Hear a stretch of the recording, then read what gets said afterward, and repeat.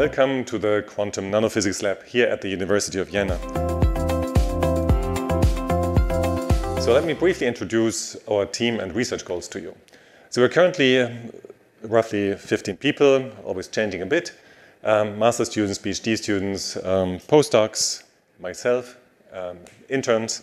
And we're currently working together on what we call universal meta-wave interferometry. So by this, we mean that we're trying to prepare, demonstrate, utilize the wave-particle duality of complex things. Complex things like this fullerene molecule, which is composed of 60 atoms, and nevertheless can be brought into quantum states like being here at the same time, a superposition of position states. So this has been something that we've been doing for quite a while. And in the meantime, we've generalized this to complex things, like these molecules. Well, that's a bunch of different molecules, actually.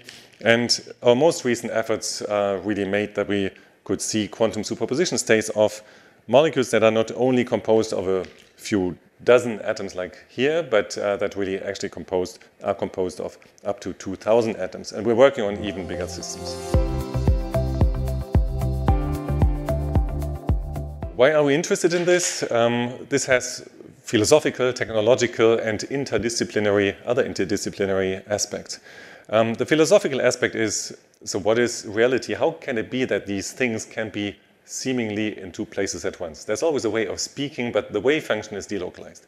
So that is a philosophical question. How can that be? And why are we so normal? Why don't we do this? Where's the transition between quantum mechanics and our classical observations? The other aspect is that the machines that we build for these kind of philosophical questions, they're super sensitive force sensors, and therefore we can measure tiny accelerations in the presence of electrical, optical, magnetic fields and use that to learn something about the inner structure of these molecules. So complex molecules, for instance, have various internal properties. They can vibrate, they can rotate, they can change their conformation and structure, and all these things somehow influence this quantum behavior, and we can learn about the internal molecular properties by looking at our meta-wave experiments. So there's an interface between the foundations of physics, kind of philosophy, and physical chemistry, as well as biomolecular physics. Okay, now let's meet the team and see what they're doing in the lab and what kind of technologies we're developing there.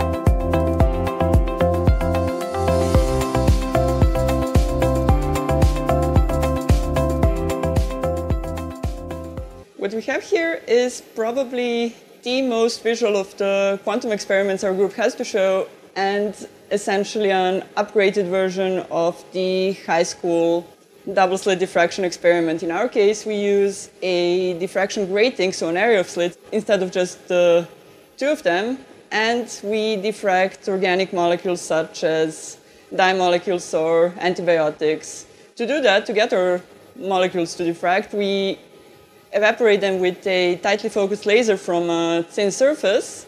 And since we have a small laser focus, this allows the beam to develop a large enough coherence to explore large spatial regions of the grating and to get a strong enough interference signal. The molecular interference pattern is then gathered on a glass plate and can be imaged by fluorescence microscopy.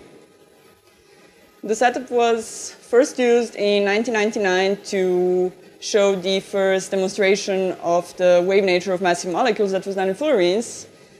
Nowadays, we use it for a larger range of molecules and mostly to develop coherent beam splitting techniques, either still with material gratings or with different types of optical gratings, either absorption or phase gratings, Sig diffraction gratings showing the first demonstration of Bragg diffraction for organic molecules, or in the next steps for photoionization or photoisomerization gratings, again for small organic molecules. Well, you've seen the double-slit experiment, which is one of the most elementary demonstrations of the quantum superposition principle.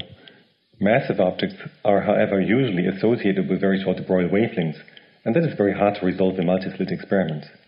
Now we will show you how to reveal the wave-particle duality of massive molecules in near-field interferometry. If you want to interfere very massive particles and highly polarizable particles, tablet law interferometry is your concept of choice.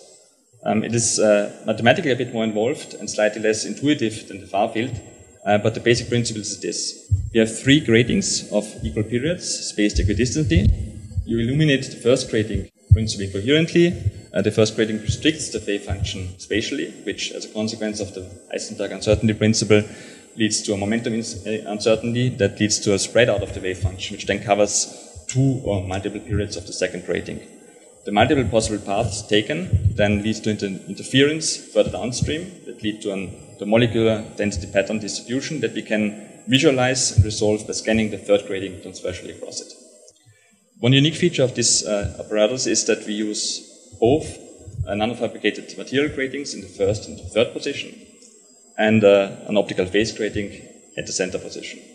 And since the interaction between the phase grating and the particles is off-resonant, this concept is quite universal. It works both for atoms, for organic molecules, and even for metal clusters.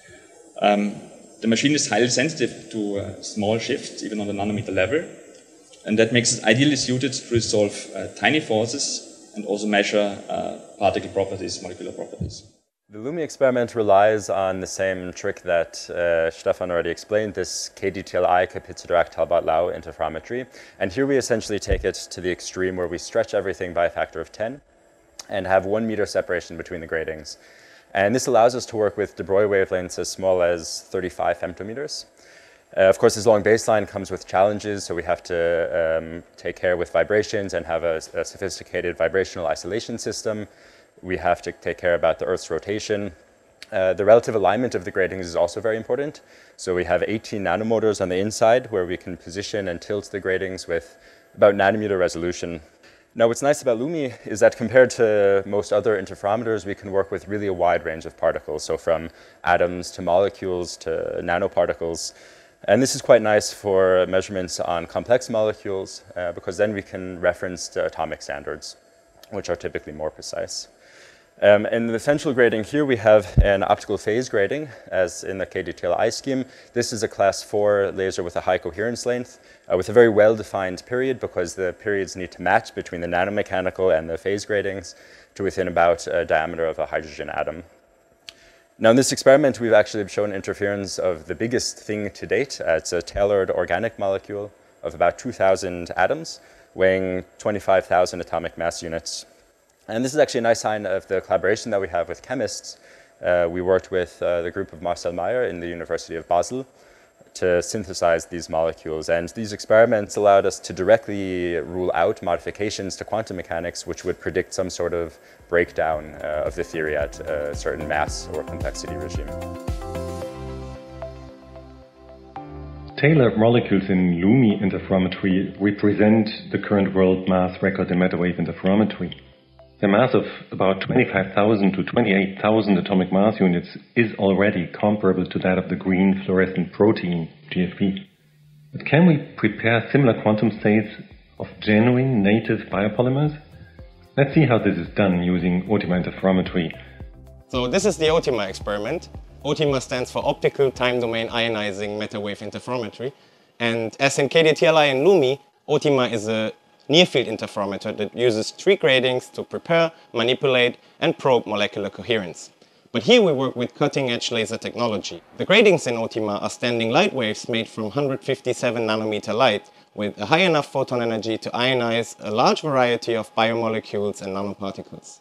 Since the gratings in OTIMA are pulsed, OTIMA is a time domain interferometer, which means it is not the position of the gratings that have to be precisely defined, but the time of their appearance. Currently, we are interested in biomolecules, and just recently we managed to show quantum interference of a biologically relevant molecule, an antibiotic, the polypeptide gramidine, which is a polymer made from 15 amino acids. And to produce stable and intense molecular beams of such fragile biomolecular systems, it is key to use femtosecond laser desorption techniques.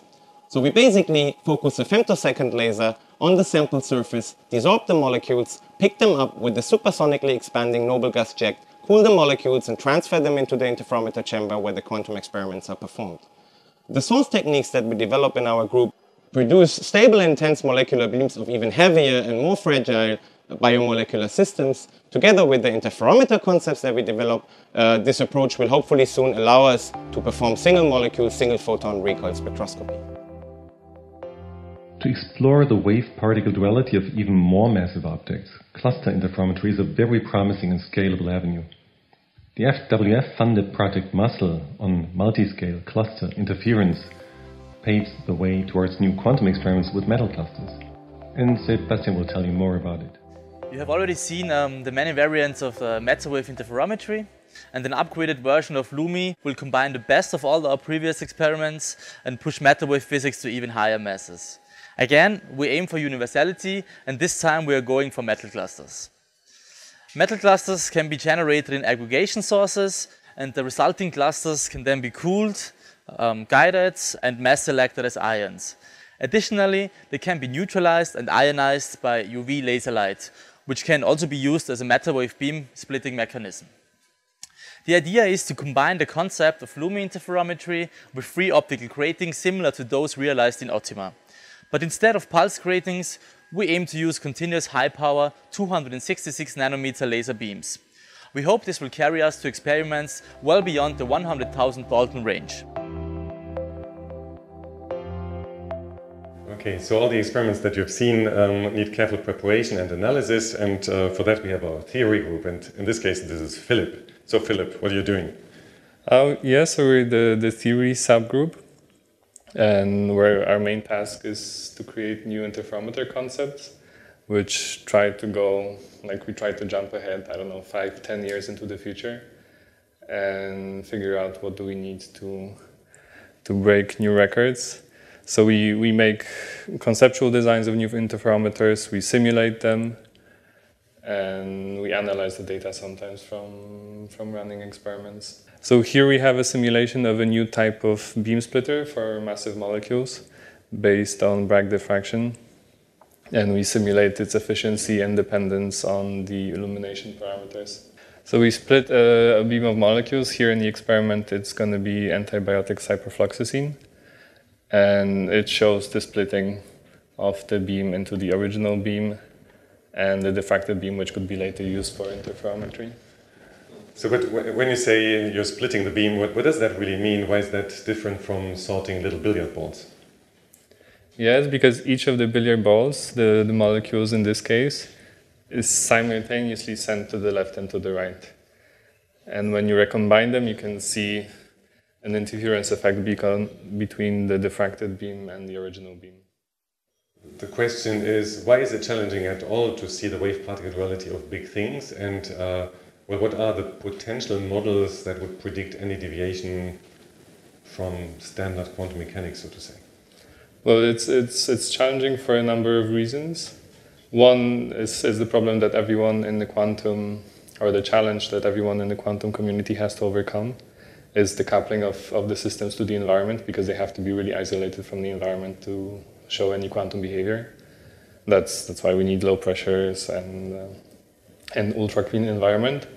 What is also challenging for us is for those really big objects to show their quantum behavior, we really need to apply a strong momentum kick, strong momentum transfer, and we need to wait to see the effects of that.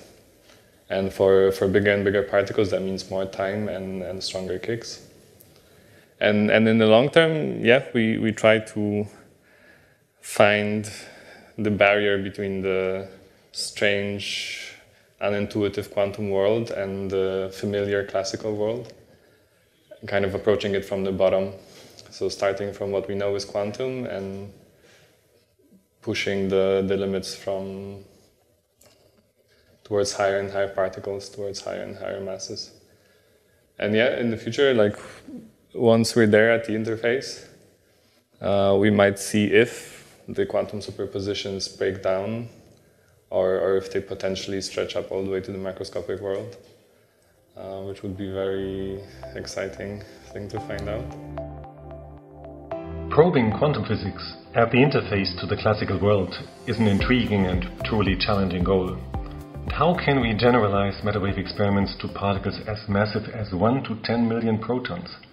Let's have a look into the lab, where we're working on optical tools to prepare, cool and detect silicon nanoparticles. Cooling of nanoparticles can be achieved in different controlled laser systems. And our team has already achieved the cooling of these nanoparticles by Sisyphus cavity cooling in a controlled way. So in this experiment, we are aiming for nanospheres and nanorods with a mass on the order of 1 million to 10 million atomic mass units. We think that quantum experiments with widely delocalized matter waves should be in reach. One could use such particles for novel tests of quantum mechanics, for example, continuous spontaneous localization and the search for dark matter. When working with those particles, one also has to optimize the coupling between matter and light. And one way to achieve that is to shrink down the mode volume of the cavities being used. In collaboration with the group of Michael Trubke, we are working with some of the smallest highly reflective cavities on the planet. A key challenge in the quantum community has been the loading of nanoparticles in optical cavities and tweezers in a controlled way in high vacuum. Our team has already successfully demonstrated the use of laser-induced acoustic desorption to launch very well controlled silicon nanoparticles. And we are now currently exploring the use of femtosecond laser as an equally viable printing tool for launching the nanoparticles in a very controlled way with high repetition rate and in better cooling schemes. What we look at here now is a different approach using femtosecond nanoprinting techniques, which is basically shooting a very short laser pulse focused to a few hundred nanometers and melting out a tiny droplet out of our target substrate. And then this droplet is ejected from the substrate and forms a perfect sphere. In the end, they usually look something like this, so a really nice few hundred nanometer diameter sphere. Compared to other nanoparticle sources, our femtosecond printing approach allows us to have a fine control over the nanoparticles being produced. And for that we can even paint our university logo on a micrometer scale, where you see each single dot being a nanoparticle launch site.